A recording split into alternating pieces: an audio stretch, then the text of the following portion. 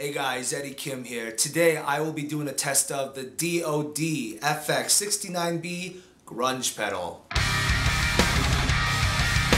So back around 2000, 2001, I had bought this pedal for about 30 bucks or so from the local music store here in Denver. And a couple weeks ago, I had found this thing hanging around in my parents' basement.